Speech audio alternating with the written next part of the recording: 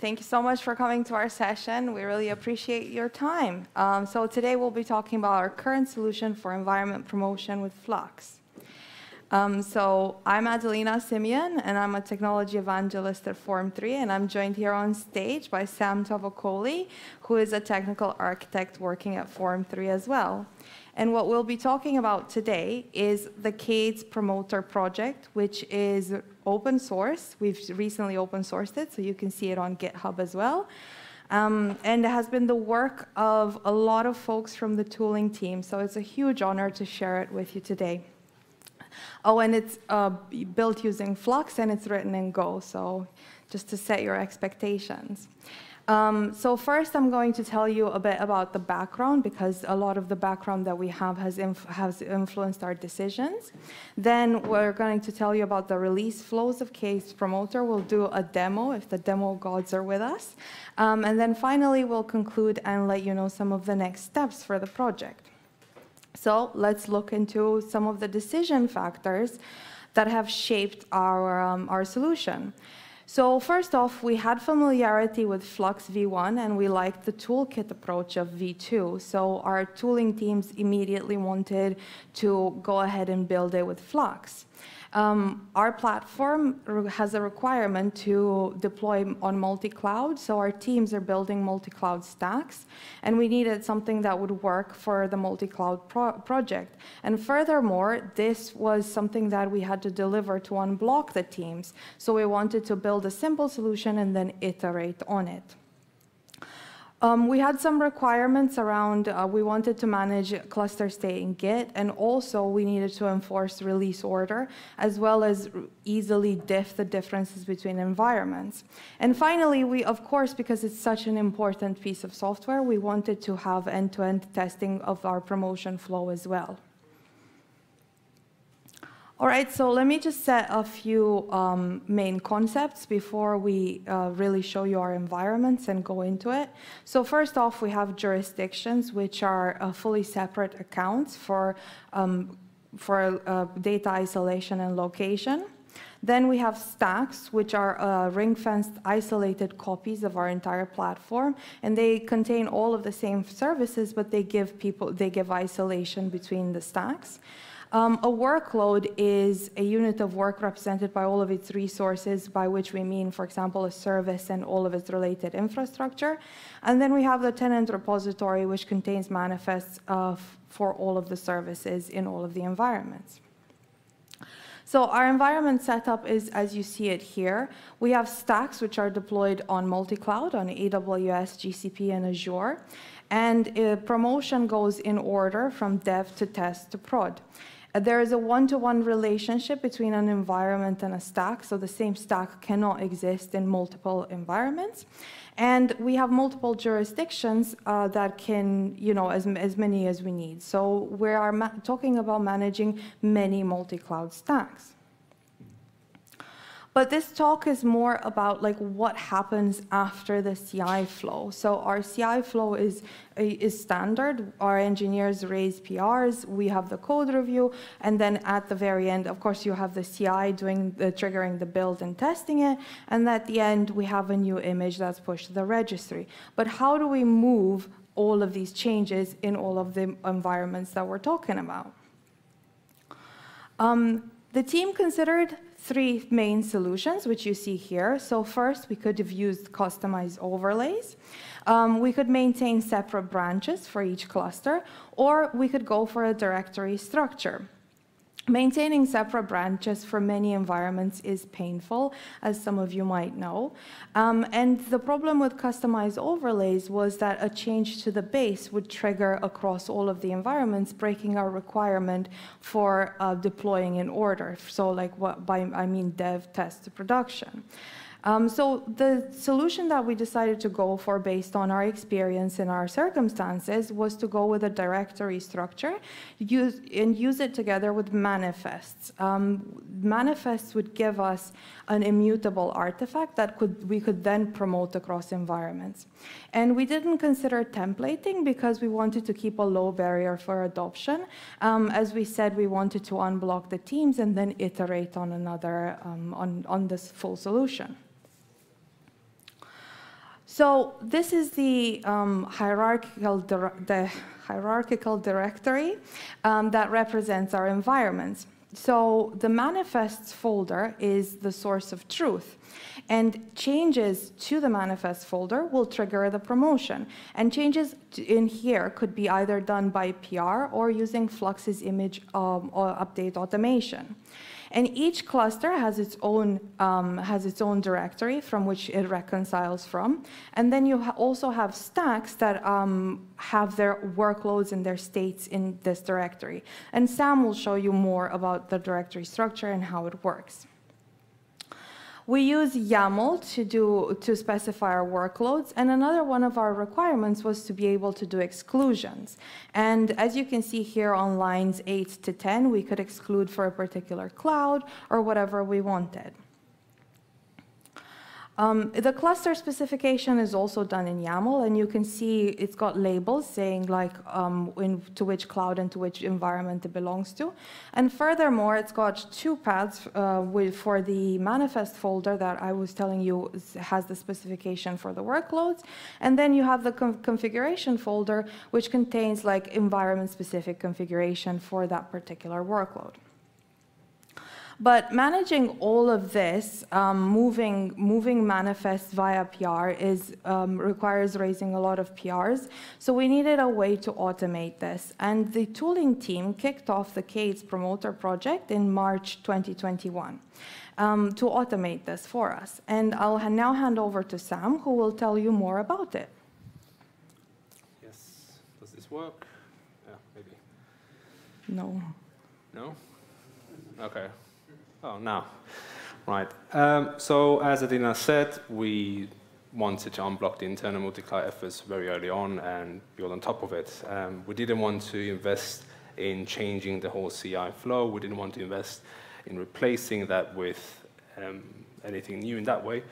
So we kept the developer experience of our old approach, which was the PR approach and quite familiar to us. We wanted to be able to gatekeep using our existing CAB process, and CAB is the Change Advisory Board, which is quite specific to our industry. And we already had quite a lot of bots and integrations to do these sort of checks and info security aspects as well. We also wanted to codify our release and conventions, as in the ordering of what environment needs to get targeted. And we wanted to make sure of the changes that we do, since the sort of template of the way that we do releases wasn't very specified in the early days. We wanted to be able to move quickly and change how we worked by being able to test our promotions. So as part of this tool, we also wrote a wraparound Go Git to implement the HTTP backend, so we can kind of but assert on Git state over the HTTP wire using our own sort of tests. The tool works with single and multi-tenant setup, and we will focus mostly on the single-tenant approach. So I will go through the sort of flow with K8s Promoter at the moment that we have, and then we'll show a little bit of overview of how the tool works. So as Adelina mentioned, the starting point is essentially an author raising a pull request to Flux manifest, as we consider the sort of source of truth of our workloads. We also have Flux image automation controller that sits here, scanning our OCI registries and bumping the versions of Flux manifest. And this, of course, doesn't go through a PR process, but it's merging to master. But then it triggers a CI flow, which the review process here will do as well after it's been merged. So the review process also includes the CAB aspect, as I mentioned earlier, and we have many, many tenant repositories.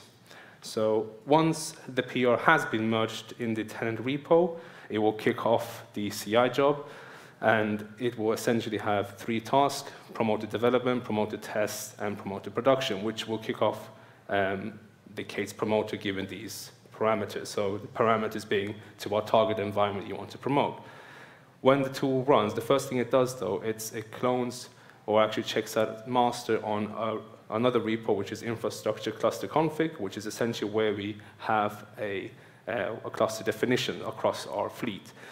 This essentially means that you don't, in the beginning, we had the cluster state as part of the tenant repository, which meant that you had duplicated information across the place. So we optimized that from UX experience to put it into one place. So when the binary runs, for promotion to dev, it will group all of the changes for the dev clusters in one go and raise a PR where the author approves it. For the test task, what it will do, it will observe that there hasn't been any promotion to development, then hence it won't actually do any promotion, so it just stops executing there. The same happens for promotion. And then once that PR, the raise to development has been raised, it will, and once it's been merged, it will trigger another merge CI job, which will then again raise 3 tasks with, for the case promoter. And as it has observed the change has now been done in development, it won't do anything. However, for the test clusters, as we have requirements on being able to raise, on conducting the changes one by one in that environment, it will raise 3 individual PRs where the author has to then merge them and then wait for the production. And this essentially repeats for production once all of those changes have been rolled out to test. So if for instance, only one test cluster had been merged, it wouldn't raise the production PR until it's observed the changes across the whole state given infrastructure cluster config. So I will go through the brief overview of the tool itself. The 2 most important aspects is the fact that which target environment is and the commit range. It goes through the clone step, which is essentially getting the state of the tenant repository and then detect what changes has been happening to the workload. And then there's a filter step where it excludes given the workload exclusions, and then also checking the previous environments, and then it will promote it. But the actual step of the detection is it's using go git, and we do diff tree over the commit range. We then get the sort of the git state of what actually has changed.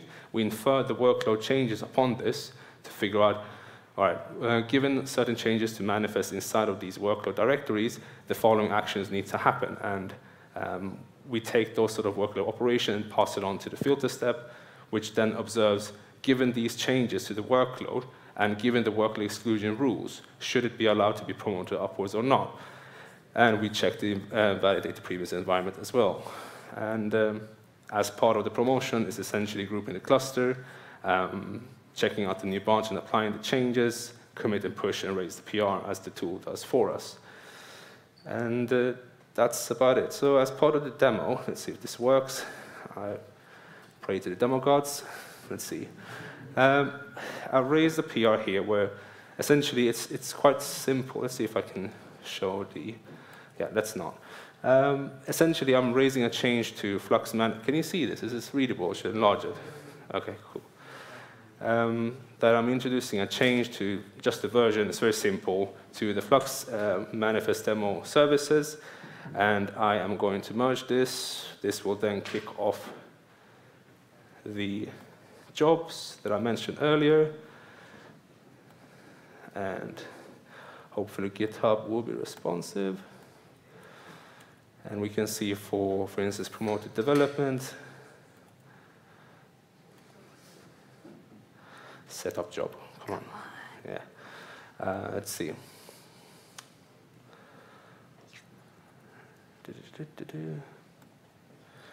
Let's give it 2 more secs. I think the other ones actually have gone through, yeah.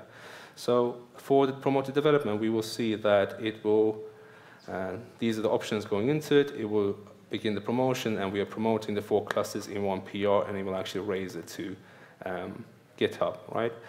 For test, what it will say is it will observe the fact that it will drop the change. It's observed the change, but it will say that the source is not development as expected because we're promoting to test, and therefore it won't do anything. And the same goes for production. So if we now go to the pull requests, we now see an overview page, which essentially links to the actual change that caused the promotion to kick in. We have an overview of what clusters have been affected, which workload it is. And if we had more changes in multiple workloads, we would actually enumerate them as new columns here. And we also introduced to ping the author so that he actually sees that something is being raised. If we check the differences, it's essentially the same version change being promoted to all of the clusters that we can see. Right, so, and this is done by the cluster's definition is here. So this is what it actually checks out to observe the state of the clusters. So if I merge the following PR now, it will then kick off the next one, and we will then be able to observe the promotions to test. And hopefully this will go a little bit quicker. Maybe not, but we'll see. If it doesn't, then essentially I would just have to show previous. Oh, there we go. So here we can see that it is beginning the promotion. It started to promote to test internal AWS. It raises a specific pull request for that, and then it goes on and raises the other PRs. And as you can see, it is not the fastest here, but this is something that we introduced to be able to rate limits on the APIs, and I will explain more about that. But yeah, essentially you will see 4 pull requests in the end, and it's the test promotions, and you would then merge them one by one. But I won't do that now since we're kind of limited on time, but you can see here that this is to a specific test GCP cluster. And yeah, that's essentially it that I wanted to show. So as you can see, there's going to be a lot of PRs if you have a lot of environments and a lot of clusters. And even though the automation kind of solved the problem of getting those changes in, we still have a lot of PRs to review. And one of the things that people came back to us with is like, even though you don't have to do the automation yourself, if this binary is doing it for you, if you leave a release and come back to it, it's not always easy to understand at what particular state it is in.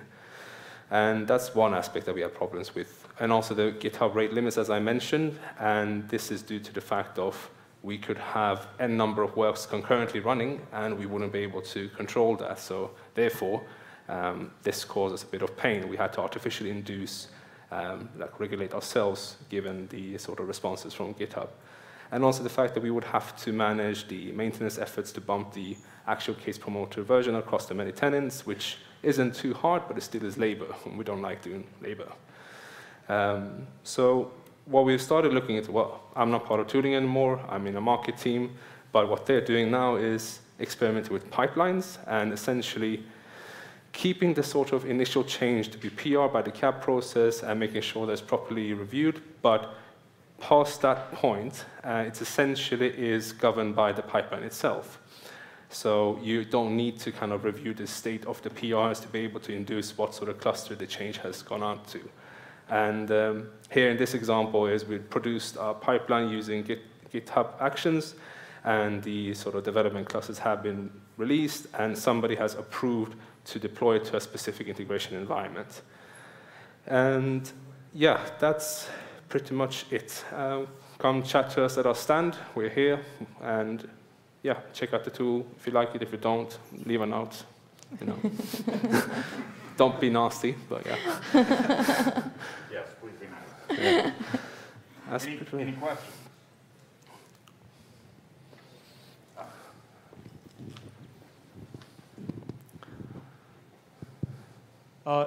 Do you have any kind of policies that you can define? So for example, you can say that when you deploy something to test, run this particular test suite, and if that passes, just automatically move to production or move between environments? Or is this like a manual process?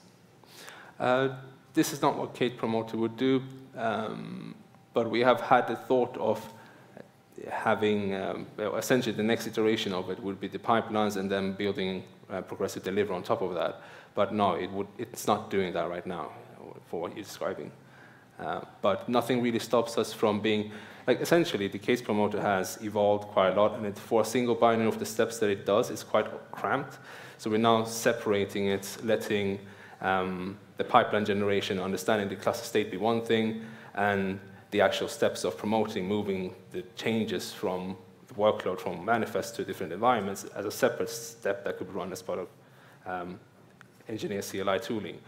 But yeah, part of the pipeline. But what I was trying to say is nothing stops us from actually plugging in like Flag or anything on top of that, which well, at least myself, I would be very keen on experimenting with that, but we haven't yet. But hopefully, we got investment time, so hopefully I will do that. Well. Any other questions? All right, we are at break now until 14:55 CEST. So 5 till, come back and Thank we'll be you. talking again. Thank you all so much.